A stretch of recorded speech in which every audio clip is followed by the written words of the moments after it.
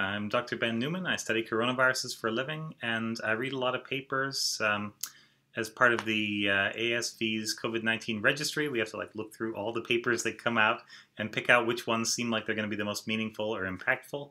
Yeah, it's basically my job to know this stuff. So, all right, let's bring some of that knowledge to bear on your questions. The first question here is from Port. Yeah. Or that's what you're calling your Facebook account. And whatever. Yeah, you know who you are. Hi, Dr. Ben. I saw a person post this article, and I was wondering if you had seen this yet. I find it off-kilter and wanted to get an actual professional opinion. Yeah, sure. Yeah. Thanks for what you do in weeding out the false stories. Well, let's see. So I clicked on this thing. It is about the renowned European scientist. And right there, you've got the first problem. So I would characterize this article as this is an outsider with an outsider perspective, probably doesn't have any specific knowledge, probably the sort of person, if you asked him to name 3 proteins from the coronavirus, or 2 proteins, but other than the spike protein, they would probably struggle, or to tell you how it grows or anything like that.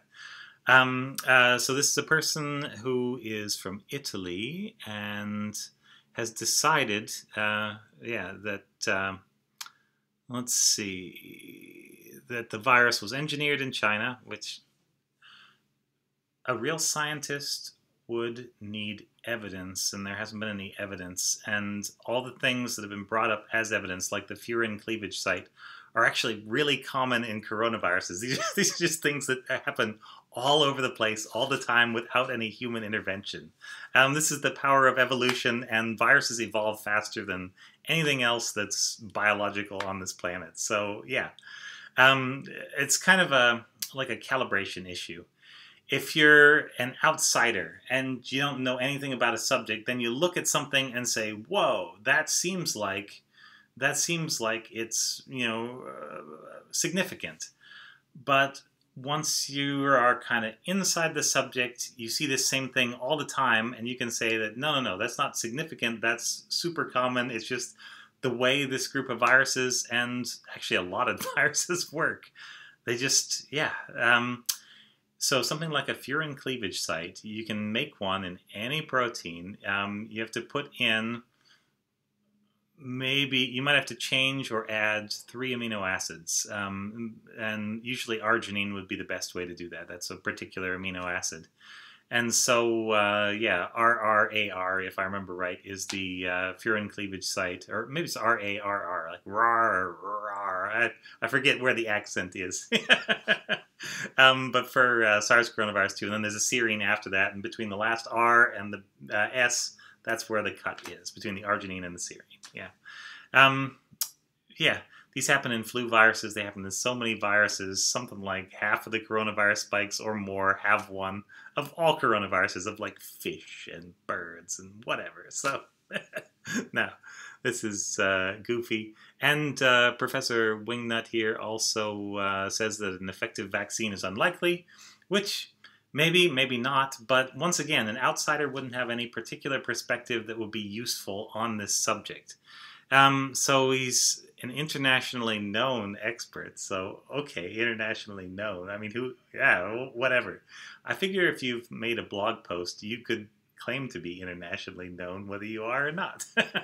He has written a book, and that's where all this stuff is. And I don't know if this is part of press from the book, or if somebody's read the book and actually admires it. That could be as well. Yeah, but there's nothing that would be considered like defensible science. Like if you were going for your PhD and you pulled out this stuff, they'd say, cool, cite your sources. Where do you get these crazy ideas? Why don't you know about all the other times in nature that these same things happen? And in a sense, I'm not sure you did a great job. But the other problem is that they list him as an expert in biotechnology and nanotechnology, and neither of those words is virology. And even if it was virology, there are a lot of viruses out there, and they're all really different to each other. And if you haven't been swimming around in the coronavirus pool for a while, there's just going to be stuff that you don't know because you're incompetent and you're good at other stuff. You're just bad at this particular thing. So that's what this guy is. He's just bad at this. And yeah, from the first sentence, you can kind of see what they're aiming for here. It will not be possible for the Dr. Fauci's of the world to dismiss. So it's like a political thing. They're trying to. I think it's called dog whistling. It's just this is it's nonsense, and yeah, I don't see anything in the press release. I haven't read the whole book, because life's too short. But I haven't seen anything in the press release that is backed up at all by anything real or is legitimate cause for concern.